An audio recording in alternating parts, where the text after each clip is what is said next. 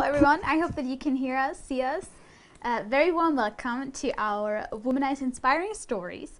So my name is Mascha Camino and I have the honor to present you the interview today and be your host for today. So thank you very much for joining on our second Womenize Inspiring Stories on Twitch, live right here. And before we getting started, I would like to, talk briefly about the history of Womenize and to jump back a little bit in time and tell you more about the initiative in general. So, and of course, if you peeps have any questions at any time, just feel free to put them in the chat. We have great moderators and people looking at that as well and then bringing them to our attention. So feel free to ask anything. But so in general, Womenize was founded back in 2015 by Mike Liebe, who is the CEO of Booster Space and the founder of Games Week Berlin, as well as Ruth Lemon, who is a consultant and specializes in funding, career development, as well as event and project management. And since then, Womenize has been held as an event format, mainly within Games Week Berlin, but also independently in Cologne, which was really cool. It was a great event, actually. And in addition, Womenize even made it to South America, Latin America, where 2 editions were held so far by our co-workers, which is really cool. And it usually offers conference content such as exciting keynotes, interesting talks, insightful workshops, as well as networking opportunities by people that are rather not so represented on stage. And this is always something that we want to highlight. Bring people on stage that have some great knowledge and should really share those with others. And the goal of the initiative is very cute, but it's actually that Womenize is no longer needed one day, because the inequity is not an issue anymore, and the inequality as well. But there is still such a long way to go in the games industry. But until then, Womenize will continue to grow, bring people together, raise awareness, and provide a stage for inspiring people, such as we have with us today. And Womenize Inspiring Stories is a weekly series that features exciting people from all around the industry, and it usually comes out on Wednesday. But if you want, so today is a very special day, and if you want to find out more information in general about Womenize or the weeklies, then you can follow us on social media and also check out our websites to find more information in general. But yeah, I don't really want to talk anymore, because today we have a guest with us who lives in Switzerland, has a master's degree in game design, and is also working on an election app.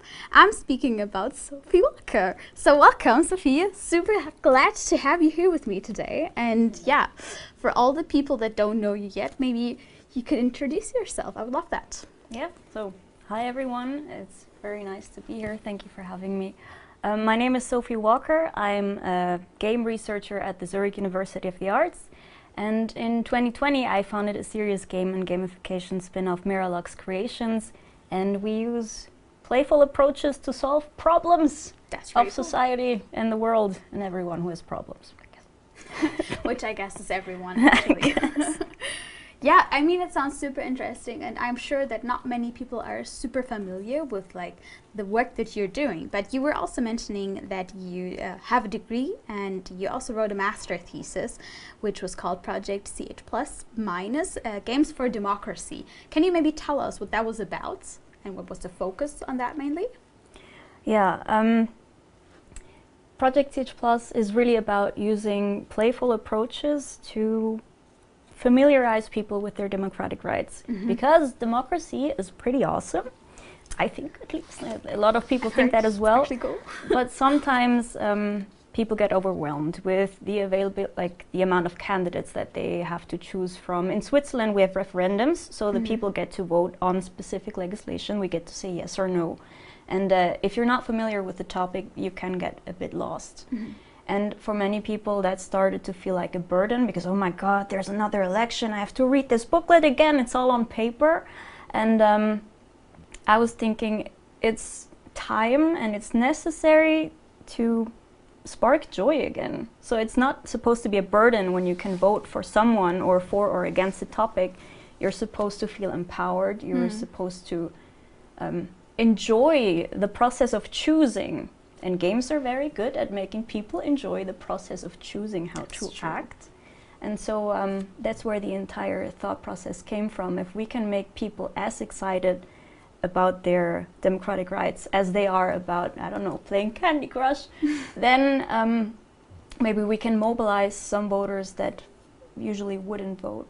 Yeah. So we want to spark fascination for democracy. Yeah, okay, I can totally see that. I mean, I've seen it so many times when the vote comes up, right? And people are not really ready yet to decide, and then they don't choose at all in the end, then they don't go for vote, and their voice just is not heard in the end. I think it's also interesting because it really goes into the direction of more accessibility, right? Yeah, for sure. For people that have a smartphone, a home, or have the opportunity to look something up online as well. Yeah, but like, to go more into that direction, what do you think is the strength of conveying knowledge in a playful way? You touched upon it a little bit already, but maybe you can go a little bit more in detail here. Yeah. So I am into educational games, like big time. Yeah.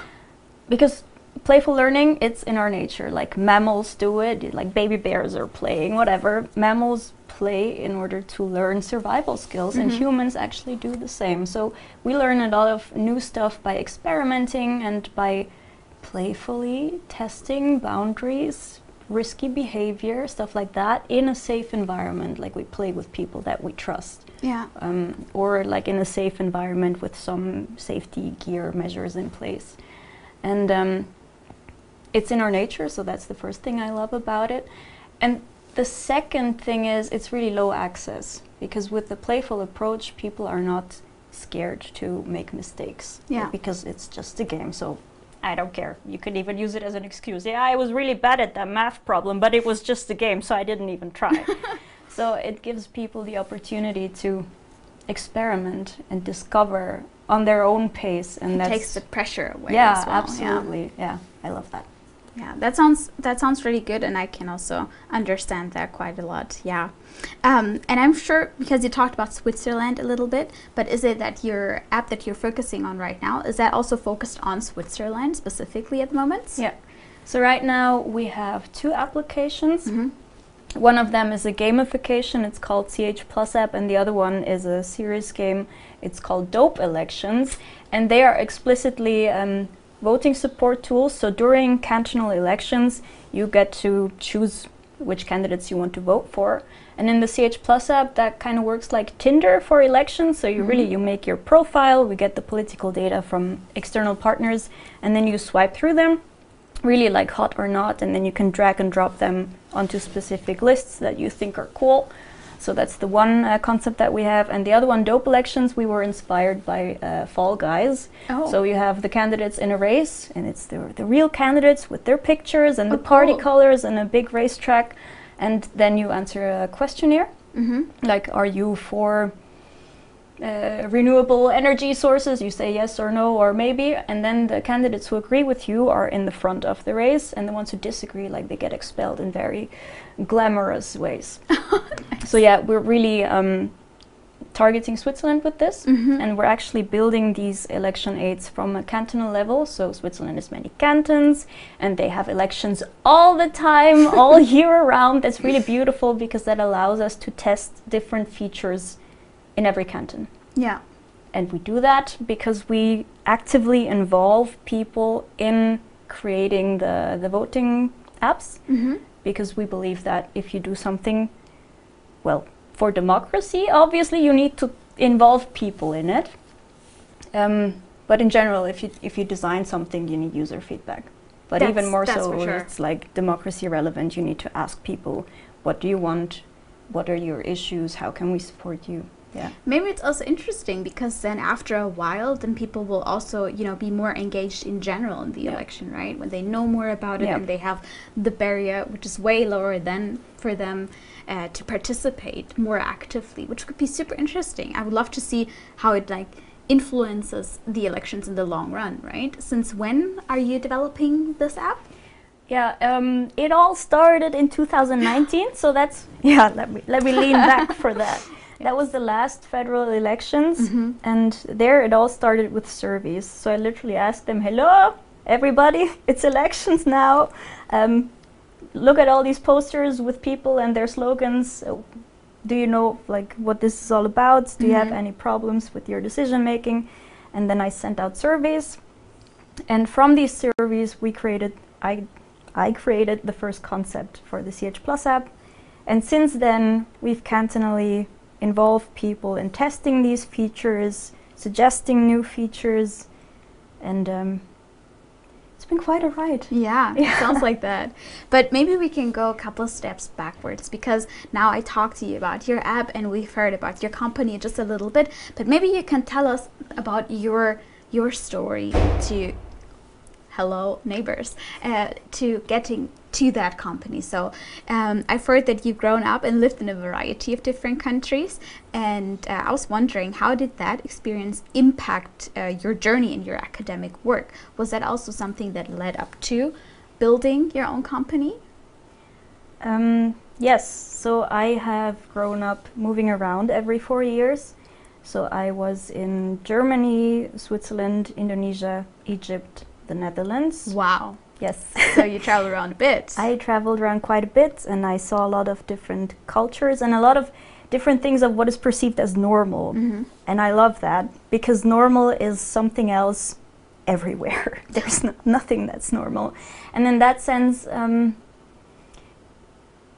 I think just a deep respect for culture and people in general. So I always knew that I wanted to do something that supports people, like good people, honest people, stuff like that, because there's also a lot of bad people out there. And when I decided to do game design, because I just enjoyed games, like many people who study game design, they just like playing games. Nothing wrong with that, right? But I always knew I wanted to do more or something else than just entertainment games. There's obviously a big place for entertainment games. They're cool, they help us be inspired and live some fantasies. But I knew that I wanted to do something that also conveys knowledge, skills, whatever. And yeah, I think educational games can do that. Yeah.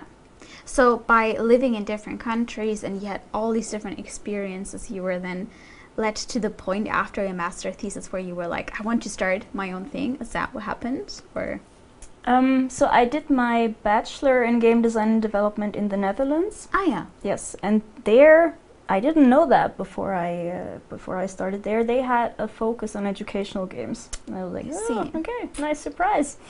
In the Netherlands, the gaming industry was quite competitive. So there's like Guerrilla Games and some other studios, not too many big ones. And I was like, I might check what it's like back at home. So I just wanted to see what the Swiss games industry was up to. I knew that I wanted to do educational games, and there actually is not that much happening yet in Switzerland. We have Kobold games, they're really cool. We have Sphery, they do like exer games, which is awesome. It's like mixing VR, AR with exercise. It's really, really cool. Oh wow, that sounds interesting. Yeah, there's cool stuff going on really there. cool. Yeah, but so I decided to do my master's in Switzerland, and that was really cool because there the whole democracy app thing started. Yeah. Ah, okay, interesting. And maybe you can tell us a little bit more about your studio now. Like, you are not alone in your studio, but you have your colleagues as well now. How did you all build this up? A lot of hard work and a little bit of magic and a little bit of money, actually. And a little bit of luck, maybe as well? A little bit of luck, for sure, yeah. Amazing. Yeah. So we're 4 people in total at the moment, all part-time, because sometimes you need some security when you're a spin-off, right? Yes. And we work together 2 days a week, like full team together, and other than that we're like flexible with the working time. And at the moment this whole corona thing actually really helped, because we have one developer who's in Lausanne, that's the French part of Switzerland. Ah, yeah. And she always zooms in, and with the others we sometimes work at the office, but usually we do a lot of remote sessions at the moment. Nice. Yeah. And we pull our weight. We give everything and try to achieve something awesome together, I think it's important to play to your strengths. That's definitely very important. Also know what you're good at and what you're comfortable in, and what you want to explore as well in the new fields. What is your role in the company? What would you describe yourself as? I mean, in such small teams, it's always a little bit hard because everyone wears multiple hats, right? But what is maybe a term that you would use to describe yourself as most? Manager and designer. Yeah. Yeah, because it all started with my master's project, so our main thing that we're doing is still the voting applications, and because that is very topic specific with democracy and Swiss democratic system and stuff like that, I do the design for the applications. Of course, we always check in with each other to see, like, does the entire team like this? But yeah, definitely most of the design, and then the administrative work. That's always a great joy to do that. The bookkeeping and all of that. Fundraising, that's a really big part of it, especially when you're starting out. Yeah, and supporting the crew, I guess. Yeah, that's actually a big part. But that's a very important part as well. And how would you also say are good ways of keeping the team together, especially as such a small team, when you're saying some parts are chiming in remote and some are local? Like, how would you say are a few practices that work out great for your team? Do you have some? I think it's important that we all, as I mentioned before, you play to each other's strengths, and you give everybody in the team the opportunity to grow. That's something that's really important to me personally as well. Other than that, we are working on something with the goal to support our society, to support young people in Switzerland who don't know who to vote for. And this is very motivating for the team, that we try to help and support. Maybe actually regarding to that, we got a question by Moonmats. So how do you build up engagement and motivation for people to interact with complex political topics? Yeah, so the important thing there is to always be straightforward with people, and to always show that this is explicitly gamified. Otherwise it becomes very, I don't know, like, why are you adding game mechanics to politics? So we always have to be careful to communicate this is about motivating you to learn more. So we're always trying to inspire people to interact with political content, like to look up a candidate. And one thing that we pay a lot of attention to is to make them feel empowered. So we give them a lot of small decisions that they can make. They can, for example, when they are using the CH Plus app, they can swipe through the candidates. They always have the power to say, I want you, I don't want you. Afterwards, they can do a ranking. I want you on spot number 1, I want you on spot number 5. So we're always trying to give users, players, a feeling of being in power and really making decisions almost at all times when they're using the applications. So it's basically always clear, this is connected to an actual topic, this is something that is in the real world happening, and we want to inform you about it through this application. Yes, and you can decide, like, you're not just in front of a piece of paper and you read it and you're like, what? But you can actively structure your thoughts as you go along. That's super interesting. I think that's also one mechanic that is also used in entertainment games, correct? So maybe what are some usages and some things that you see from entertainment games that are applicable to your own serious games? Are there practices that you both use? I think a big concept is that the more time you invest in something, the more dear it becomes to you.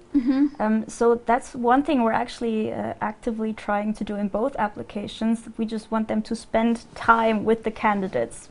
Because then after a while, when they try to figure out the perfect team for them, the idea is that they will have spent so much time being like, but you are a bit more green than the other person, so you should be on the list, even though you are a bit, like, I disagree with you more on that other topic there. That they will be more motivated to vote because they already invested so much time in going through the candidates and building their own perfect dream team. Yeah. Yeah, so this entire spending time and then commitment, so to speak, that's a big part of it. And also novelty. So the fact that you can expect a certain outcome, there's a certain amount of chance. For example, when you swipe through the candidates, you don't know who's going to come next. So this calculated surprise element, we also use that to to shake things up a little bit. That's cool. Yeah, so you don't know who's going to be next, or you don't know which candidates are going to be in the front of the race, or which ones are going to be thrown out dramatically. That's always a little surprise that pops up. Interesting. Do you also work on different contract work within your company, or is it that one project that you spend most of your time in? Both of these are true. Yeah. So actually, Projekt CH Plus takes up most of our time, especially because we're all just part-time working, right? So we have limited resources at the moment. But we do also take on contract work, and right now we're really in the social sphere. So we have some fair trade projects going on. Really, democracy education at the moment is the core focus, and that's a lot of fun. Yeah. That sounds good. But in general, like, how do you build games for education? Where do you usually start? I assume that comes with a lot of research that you also have to do, but what's from your point of view? Where do you start? In educational games, I think the biggest challenge is to not only make it entertaining, but also educational at the same time. So you need to understand the subject matter. So if we do a math game, for example, you would have to understand the math that you're trying to teach. And then you also need to understand the difficulty that students or users would have in learning this math system, problem. And so these are the two things. You need to understand the subject matter, and then you need to understand the difficulty of the target audience. And then, of course, you need to add crazy ideas to make it entertaining. Yeah. And they're really just think outside of the box and mix in the game mechanics as soon as you possibly can. Okay, like, yeah, the worst mistake that you could make is thinking about the math problem, and then in the end be like, okay, now you get 5 points if you did it correctly. So that's like, we actually call that the chocolate covered broccoli. Oh. Yeah, if you just make broccoli, which is the math problem, and then you slap game mechanics on top of it, which is the chocolate. It's not great. Like, you need to mix the ingredients from the start, and then it's gonna turn out awesome in the end. Oh, I love that reference, actually. Yeah, I think this is something in general that comes up a lot, where you really notice that people are making games and they have one core idea, but then they want to make it more fun in a way, and then they slap some mechanics on top of it, and you can really tell that these don't really fit together, and they don't like complement each other, but rather are, you know, in a little conflict more. So I could also see that people make serious games or educational games, and in the end the game mechanic is more fun than to actually connect it to what you're supposed to learn, right? So that's also hard to then really bring back the focus onto the matter. So yeah, I mean, in general, I think that making educational games is really a challenge, and oftentimes it's probably more complicated to define your target audience as well, right? To then understand, who am I making this game for? Yes, and there is also one thing you forgot, which is usually learning new skills. I don't know what's wrong with society, but we have that associated with being stupid, because like you're in school and you're forced to learn new stuff and it's difficult. So a learning game already starts off often, and I also get that from the games industry, starts up with like, ugh, a learning game, oh my god, no, like, oh, it's about history, that's lame. Like, from the get-go you have this bad image in your head. So that's also something that I think the industry needs to advance in order to get that out, because really a good educational game is supposed to be Fun? Yeah, really, if it's not fun, then it's not successful. But it's also supposed to be educational at the same time. And I think there's important to make a difference between serious games, like really full-on games that are educational, and gamifications. So that's where you take game mechanics outside of the game context, like a Fitbit or something like that, where you just get your daily high score and analysis of your stats and stuff like that. So that's two really different things, and I think there's a place for both of these. And I'm really excited to see where the industry goes with this. Yeah, but I think that's right. You're saying there is a lot of prejudice for serious games or educational games, that they are just boring. That this is just a lot of text, for example. This is something that I hear a lot. It is, yeah. Yeah, but you can also, I think make that quite interesting to bring the text into your game in a non-text only way. If you know what I mean. I think that's actually, it's also a funding problem. Oh yeah. Because if you have an entertainment game and you have a community who buys this because they love playing it, that's like you got a lot of cash flow that comes in there. Or like, I don't know, if we're at microtransactions, like you get a lot of cash flow in there with entertainment mechanics. And with educational games, it's like, where do you get the money from? Yeah. So you need to talk to institutions, you need to talk to schools, to educators to get the first funding in. Because no one is going to be super hyped, very small amount of people is going to be super hyped about the next physics game out there. So yeah, there will be an audience. There will be an audience. It's not the same amount of people that would, cry and run to the store to get the next GDA, for example, right? So it's very different what you have to deal with. Yeah, I mean, is there anything specific in your studies that came up which inspired you or influenced you the most to make these types of games and build up your company?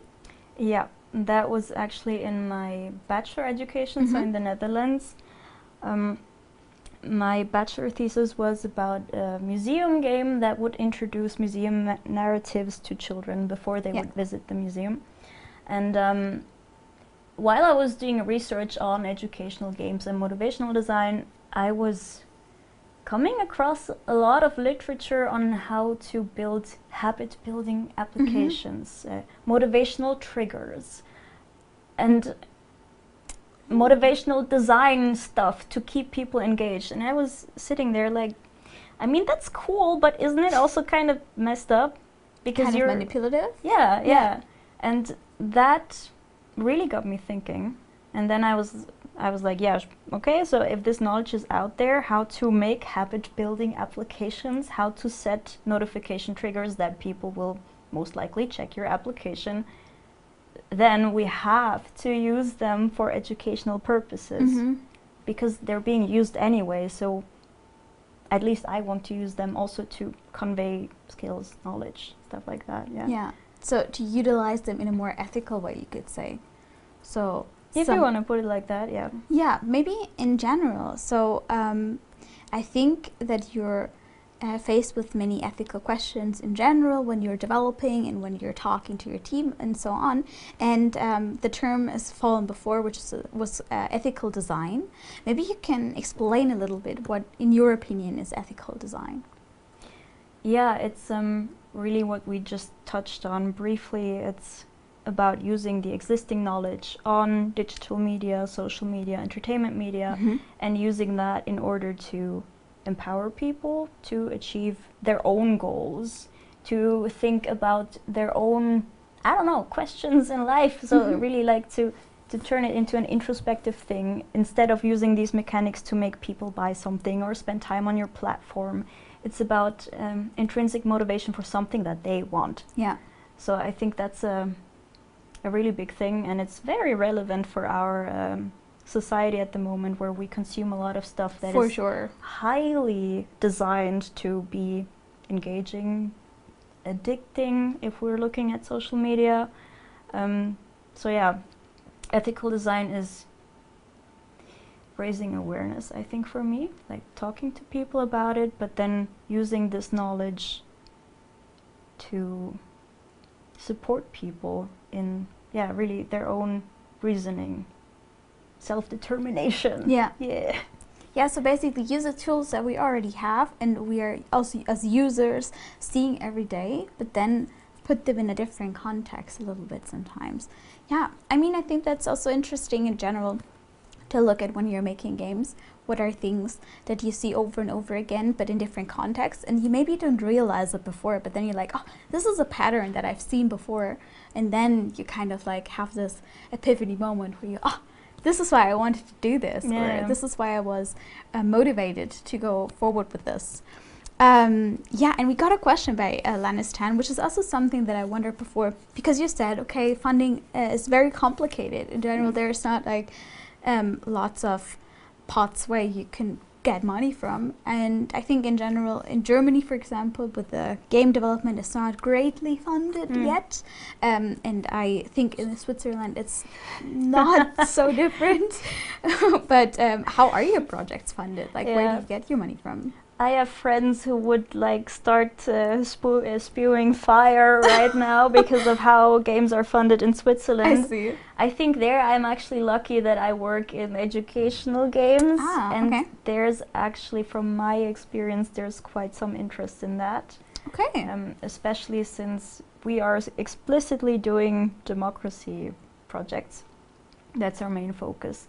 And in Switzerland, we have a lot of institutions that support projects like that, and so we go to foundations, and we go to, well, I actually don't know the English word for it, gemeinnützig, common good foundations.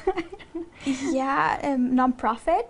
Yeah, like they're definitely non-profit, but they just support projects that are supposed to do something good. Yeah, and we go to those kind of foundations, and yeah, so far that has worked out really well. We've actually also got money from a state innovation program. For us, it's always really important that we don't take like political money, so we cannot go to parties and stuff like that. Yeah, I mean, that would also give out the wrong image, I assume. Like, no, funded by and then name of political party. No, totally not okay. Yeah. But yeah, foundations. Do you also think about working with publishers sometimes, like, which is a common way to work with publishers in other games, entertainment games, but is that also something that you would use for your projects? At the moment, not at all, actually, because really we have this, we have the public sector, and then we do some contract work also in this field of public interest in society supporting. And publishing, I'm actually not sure, because in educational games often you have a client, so you would work together with an educational institution and that would be covered.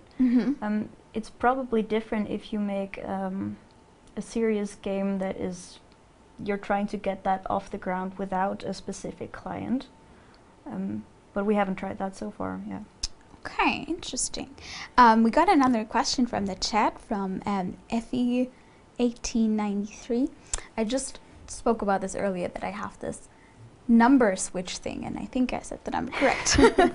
So and they said, maybe this has already been answered, but could Sophie explain the term co-design? Oh yeah.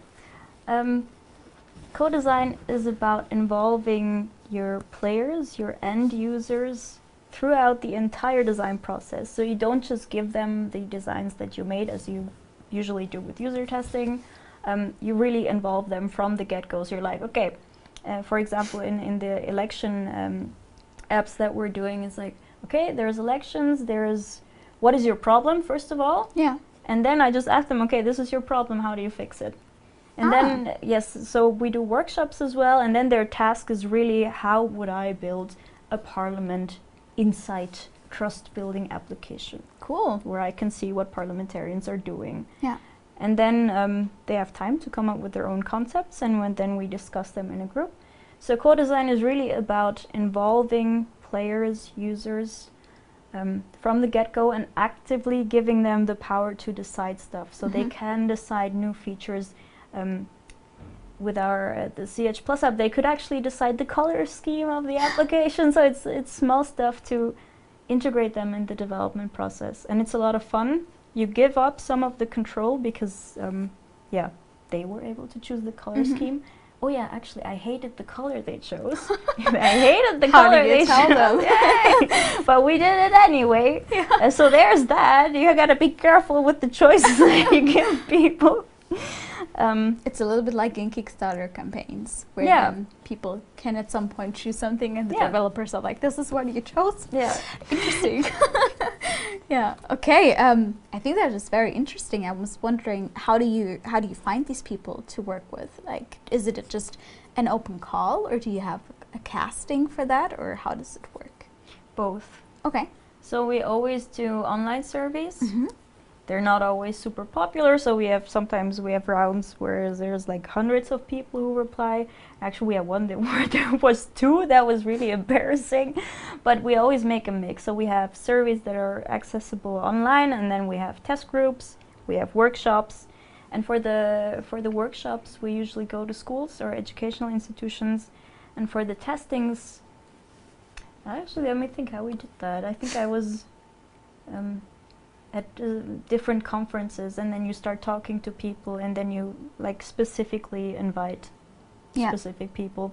Also with us, because we know they're from the canton where we're gonna go next. So yeah, that's something that we have to look for as well. I understand. And then maybe this is more a design heavy question, I think, but I actually think it's very interesting to look at this a little bit more, which is I could imagine that when you're building an educational application or game, that you are making this for people that are not casual gamers, that don't really play a lot of other games, that don't really know about many mechanics that you would say, oh, I've seen that in plenty of games, I've done that multiple times, and so on and so on. So do you have to also keep that in mind when you're building your mechanics, that you maybe have to explain them from a very basic level in order that people understand? Or is that more like you don't really use that type of mechanics because they would already be too complex for what you want to convey? Yeah, I mean, we're definitely targeting casual players, if you will, but we're also targeting digital natives. Yeah. So we are trying to use things that people are familiar with. Your reward systems, scrolling, drag and drop gestures. I mean, it really starts with the basic stuff. Yeah. Unlocking mechanics, things like that. Most digital natives are familiar with that. Yes, it's funny, sometimes older people who try our application, they get stuck in really weird places, but then, yeah, we keep in mind target audience and a 60-year-old person are not the same. That's true, that's true. Yeah, and I would also wonder, like, when you were living in all of these different countries, when was the time when you decided, okay, now I would really want to start and do my own thing? Like, when did that happen, especially for you? Like, you talked about a little bit what was your motivation at the time when you did your bachelor and so on and so on, but then were you working before in a different firm, for example, or in a company, or did you start off right away? I jumped into the ice cold water and learned swimming. Yeah. Yeah. No, I was never interested in working in a big company. That wouldn't, I don't know, I don't see the thrill of it. There probably is, but to me, I mean, there wasn't a company that was doing exactly what I wanted to do. Yeah. And I always knew that I wanted to do something with educational games. And when the opportunity came to continue my master's project, that was also like, obviously that just didn't just fall into my lap. Like, I had to apply for the grants, the first grant. And when that came, I just went all in, yeah. I think that's very brave of you as well. I mean, it's nothing that you can just like pull off like that. It really takes a lot of effort and work to do that. So congratulations to you and your team for this. I think this is really important to also highlight that. Do you think that it is also complicated for you as a like female-dominated team to be in this market? Would you say that there is like a good mix of diversity, or would you think that there is really a more heavy-sided male domination? What do you think? So I've never worked in plain entertainment games. Yeah.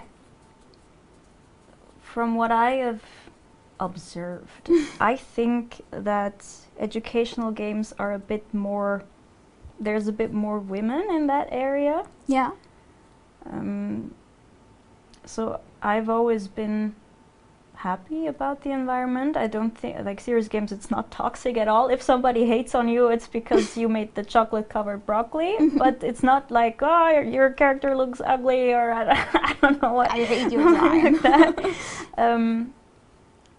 So we haven't had any issues with the man-woman ratio situation. No. That is really good to hear. Yeah. Actually, maybe this is something that the entertainment industry can then like learn from the educational side of game development. Yeah, I mean, learn. I'm not sure. I think it's just a different. It's a different field, and it's a different focus. So our focus really is not 100% on making the coolest looking building or character or special effect. It's really about learning something as awesome as possible. Yeah. And people who care about that, it's also probably a community thing. People care about learning stuff.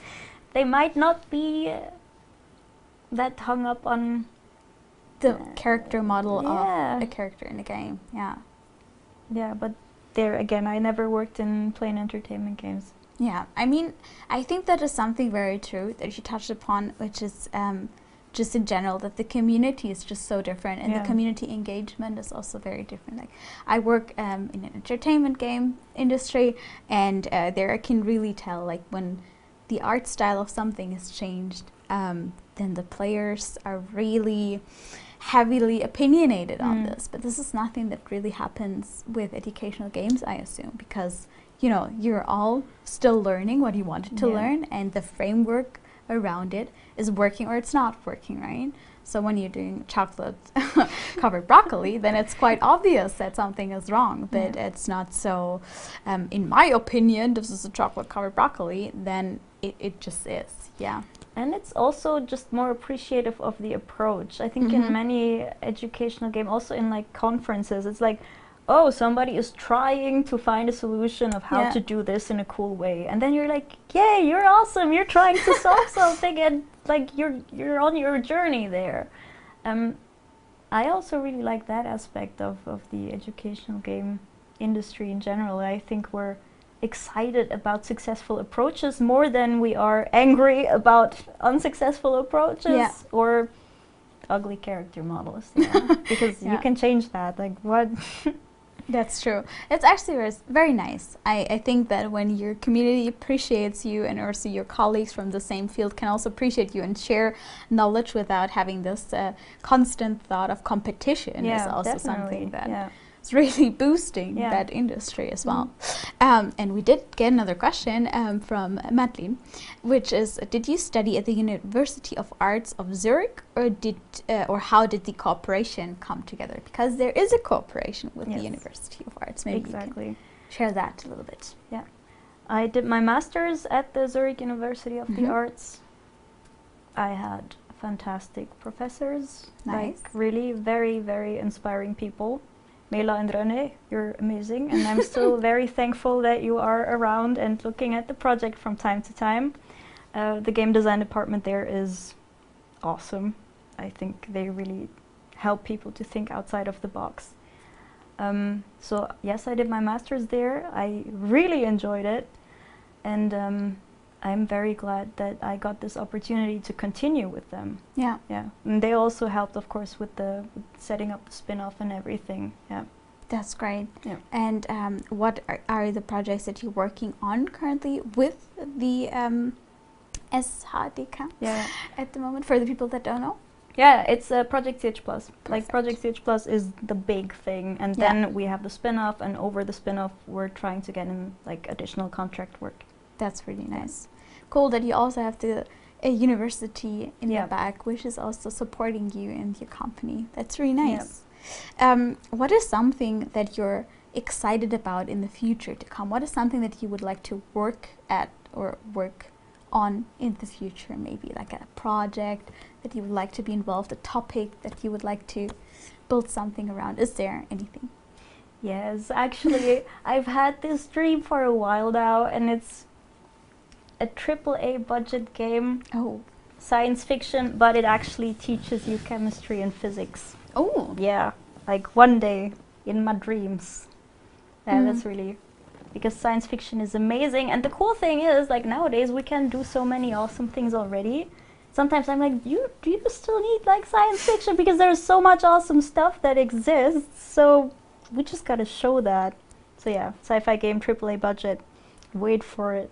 And where did your love for physics and chemistry come from? Was it there already, or is it something that you learned recently about?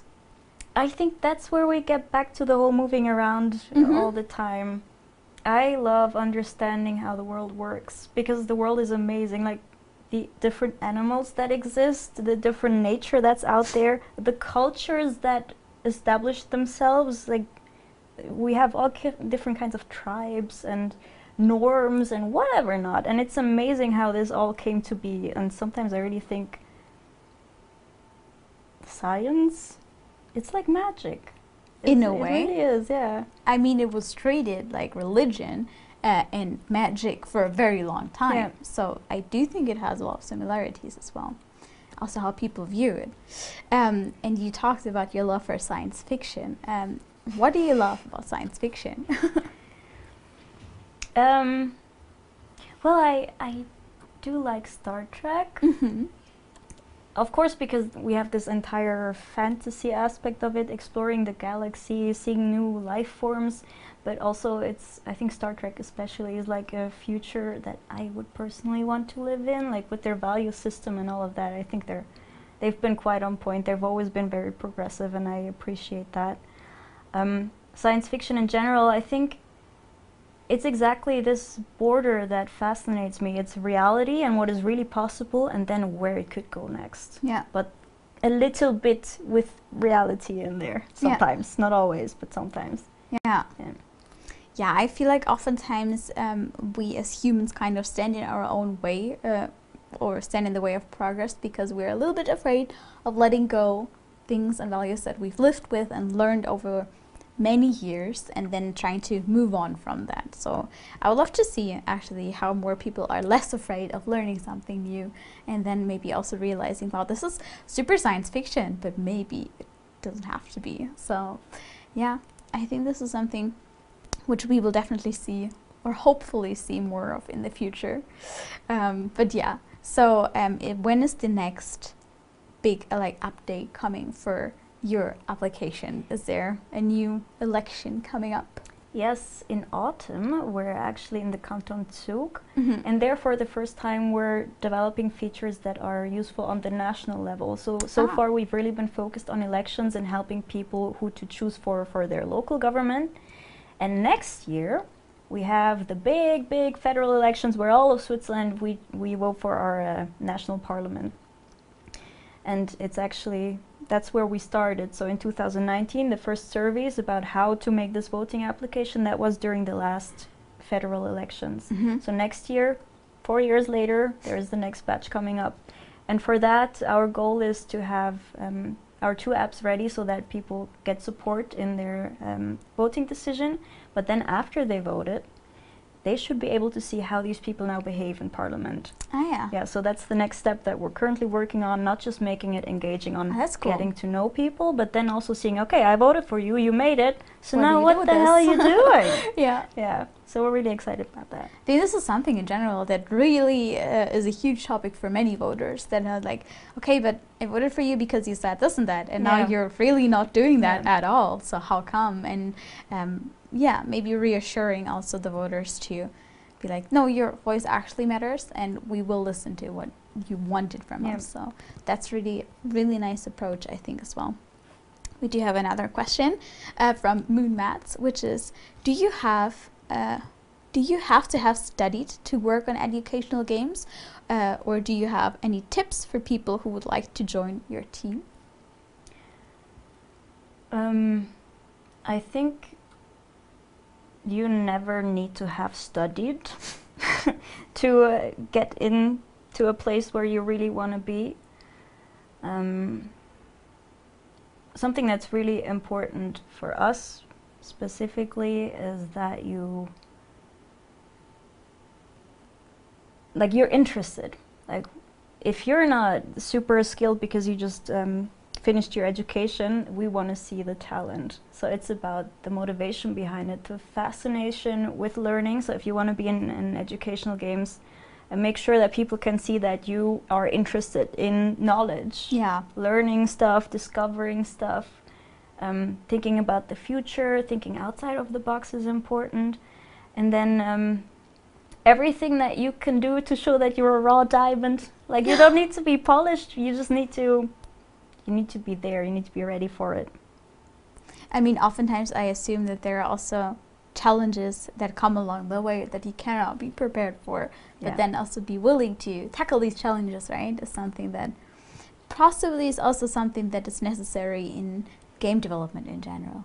But I really liked your answer here, because I do also believe that you don't really need to study anything in order to, you know, get where you want to be, but it's oftentimes helpful, right? When you don't know where to start, specifically in game development, when you really have no idea how games are made and you just really like to play games, and I think it's a good start for you just to learn more about it in general, but it's not a necessity. I would actually like to add to that, because I just thinking of it, 2 people in our team, they didn't study what I hired them for. So we have a programmer who studied biology, and we have a 3D artist who also studied biology. Nice.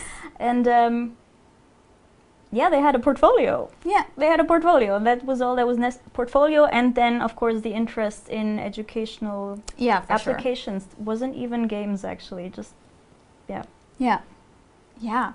I mean, this is also something that you oftentimes see, that also the games industry is quite welcoming to people that come from somewhere else, because we have like this nice thing that all skills are kind of needed in a way, and whatever knowledge you bring in, it's just beneficial actually for the end product, I guess. So maybe this is something, this is still the question, but maybe I wanted to ask you, do you have things that you do outside of your work to keep you inspired and to keep to drive, you know? Do you have things that you do? We talked about the meditation before. Yeah. Meditation is actually pretty nice. Yeah, I do that. I enjoy that a lot. Singing and playing instruments is something I enjoy, just to clear the brain. I feel like when you're playing an instrument, there's like, you just go into this Zen mode. I don't know. You're like, I play the piano and my hands just do things. Like, I don't know. It just happens. And yeah, I like to teach myself new stuff. Like, at the moment, I'm trying to learn how to growl and how to scream. Oh, cool. Yeah, without hurting my vocal cords. Oh, what did you say? That's the exactly. Real challenge. That's exactly the thing, and it's absolutely hilarious. It's because, like, in order to do it correctly, you need to dare to make embarrassing noises, because in the beginning, like, you don't know how to do this without actually screaming. And that's a lot of fun, and it's also really cool when you notice that you're improving. Yeah, and how do you learn that? Like, with a coach or with videos? Or have you heard of the YouTube University? I did. Yeah. I attended myself. You attended yourself? Oh, that's quite delightful. Yeah. No, actually, really YouTube, but you have to be careful, obviously, because there's a lot of potatoes. Yeah, now that they removed the dislike, it's also hard to see. Yeah. But I think for your voice, a good indicator is always, if it hurts, you just stop immediately. For sure. Yeah. Cool. And do you also do something like sometimes with your team, where you do team building exercises, or you go for a walk together, or, you know, have a brainstorm outside or something like that? Yeah, in the very beginning, we actually did a game jam together. Cool. Yeah, that was to start off, like, the initial team. Like, people left after that. But it's really important to, get to know each other and just hang out sometimes without working. Yeah. And one thing that we're planning to do is going to the Europa Park. Oh yeah, Yeah, nice. very important. And then you also go to Switzerland in the Europa Park and go to the Schweizer Bobbahn, which I have been plenty of times. So yeah, I think that's also a good thing to keep in mind, right? And all of you different people bring different values to your project in the end as well. And it's also good to have like these differentiations between the different people on your team. That's for sure. Yeah, I mean, when you communicate with other people from your sector that do educational games, do you sometimes have the feeling that they are also doing that because they want to bring the change, or do you also sometimes see people that just want to hop on the educational games train as well? Yes, I see both. Yeah. I see both. Especially when it comes to gamification, there are some people out there, like they think gamification is the solution for everything. And if you ever meet someone who says they have the solution for everything, you run. You run far and you run fast, because that's not how this works. That's not how any of this works. So yes, there are people who just really want to be like, oh, I have this perfect business solution for your entire HR management and it's gamified. Haha. So easy. Yay. No, that definitely exists, but I'm very happy that educational games, from my experience, is really an industry where people try to change something, to teach something. Maybe it's a bit nerdier, like, yeah. But it's there's a lot of honest willingness to teach. Yeah. That's really cool. Yeah, I think that also makes sense to then work with academic institutions, right, and to bring that behavior into schools as well, and you know, show that you don't only have to work in games or software and applications to make entertainment, but you can also use your skills like you did. You studied game design in a very traditional kind of way, of course.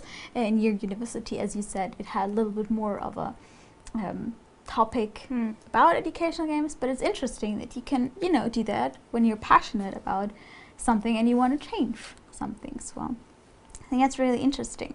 Did you also think about bringing your learnings from your application now to other democratic countries that also could benefit from your program?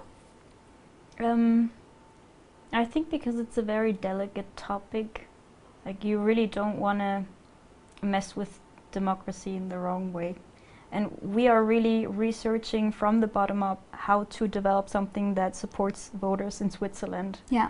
So this is not going to work in other countries. Yeah. Like if we just take this, we put it into a different country, it's not going to work. Yeah. Maybe in the future, starting different projects customized to different countries would be an option. But really our first big goal is to make something awesome until the next federal elections. Yeah. Yeah. Yeah, I think that's a very good point. And maybe sometime in the future you could like function maybe a little bit like a consultancy, where other developers that also want to do something similar like you do can come with questions and be like, hey, we noticed this and that, and you'd be like, we noticed something similar, maybe you can try out this and that, where again then this hive mind comes a little bit into play. Definitely. Like if people from Germany or whatever country you're listening and watching from, if you're interested in pushing democracy in your level with playful solutions, message me. Like I'm all for it. Democracy is amazing, and whatever I can do, man, it's not a lot, but something. Like we all can do something, right? Yeah, that's for sure. And besides your love for science fiction and science, in that case, is there also another topic within your team that sometimes arises that you kind of bump ideas off each other, or not so much at the moment? I mean, 2 people studied biology, so there's that. Other than that, one developer is interested in teaching itself, so he wants to, he's a part-time teacher. But like, because we're really like at capacity with Projekt CH Plus, and only are 2 working days at the moment, and then also some other small projects for the company itself. At the moment, unfortunately, we don't have time for our own concepts. Like, maybe someday you do. Yeah, it's good to have something in mind that you can think about, what you just like to think about. So I think that's enough for the moment, I guess. Yeah, it's already also an hour that passed. I don't know. Do we have any more questions from you, audience, from the chat? Is there anything else you would like to ask Sophie? Because we do have some time for questions, if you have some. Otherwise, I would, keep asking you questions. But if anything else comes up, then feel free to drop them in the chat as well. Yeah, I was wondering, because you said that you moved around so much. How many languages do you speak? Well, that was actually embarrassing, because the secret is that everywhere you can speak English. It's true. It's so true. So I think if you throw me in a cab in these countries, I could still find my way home. But other than that, I speak German, French, English, and Dutch. I think that's still quite a lot, actually. Yeah, but my Arabic's gone. Yeah, mine too. So what can I say? No, but yeah, did you ever check out, for example, like language learning applications that also go into the direction of gamification? Yeah, I think Duolingo is very famous. Yes, it's true. So I actually used that to learn Dutch. At some point, like, they didn't quite get my level right, so it was always too easy for me, and then I stopped. But yeah, Duolingo is the one that I used, so that was nice. Yeah. And do you also use other applications for different topics in your life that you can recommend, where you see, oh, actually this is an educational application that is useful? I think this is actually the sad part, because there's a lot of cool educational stuff for a younger audience, but the older you get, the more difficult it becomes to mix knowledge into something like easily digestible, so to speak. So playful applications for like high-level knowledge, like you learn at university or something like that, is very rare to find. Something that I did enjoy, I'm not sure if you want to call it an educational game, is Plant Nanny. So you can you monitor how much you drink, and you always water a little plant every time you drink. I know that one. Yeah, that's very wonderful. And one example that I really love, it's not for our age group, but I think it's a very good example of playful teaching, is Dragon Box. Oh. Yeah, that's a mobile app that teaches algebra. Oh. And it's absolutely amazing, because it starts off with just pictures, and then after like 2 hours you're able to solve equations that, like, it's crazy. Cool. And it's such a slow and steady process that you don't even notice that the pictures get swapped out with numbers and letters. That is so nice, when you can really then also tell, okay, I actually understand this, so I took something with it. Yeah, friends of mine are currently working on a game which is also teaching the people how to code, which I find also super interesting, because it's just like this is like this fourth wall for me a little bit, because you need to code in order to make the game work, and then you code inside the game to make the game work even more. So that's also something which I like a lot. Yeah. And they do have lots of, natural game mechanics in that you can farm and you can talk to NPCs and all that kind of stuff that has nothing to do with education in that kind of sense. But then you always have to go back to that particular educational factor within their game to progress, which is like it's a natural loop, which I like a lot. And I think cool. That is something that we can probably also see a little bit more in the future, because like I've seen a couple of indie games coming up that play with that thought a little bit more. So maybe at some point there will be a little bit more of an overlap between entertainment games industry and then like maybe consulting, or however form it will take on, to then educational games industry. Yeah, is there anything else that you would give someone on their way that's like, man, this is really inspiring, I would love to do educational games as well? Like, any tips, tricks that you would put out there besides being interested and being fierce, maybe? Have a look at Jane McGonigal. She's like she has a very strong vision of what playful approaches can do for society. And other than that, talk to teachers, actually. Talk to educators, because the game design is one aspect of it, but I think at this stage we're currently at, it's more important to have a bridge or be the bridge between educators and game designers. Yeah. Yeah.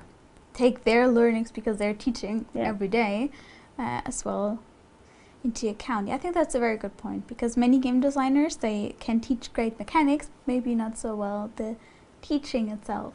So yeah. Okay, I think this is it for us right now, but if people still want to reach out to you, they can still find you on your website, right? And reach out to you via Mira Looks Creations, find you online then and ask many questions.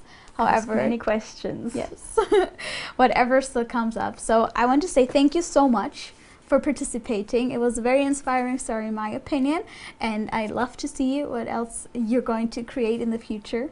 Thank you. I'm excited Likewise. to have a look at that, and thank you all very much for joining us as well. Thank you here for joining in us. studio. Thank you to the team, and maybe we will also see each other the next Inspiring Stories or at an actual Womenize event, physical event. Let's see.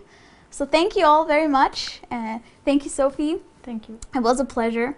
And Likewise. yes, I hope to see you next time, and have a great evening, everyone.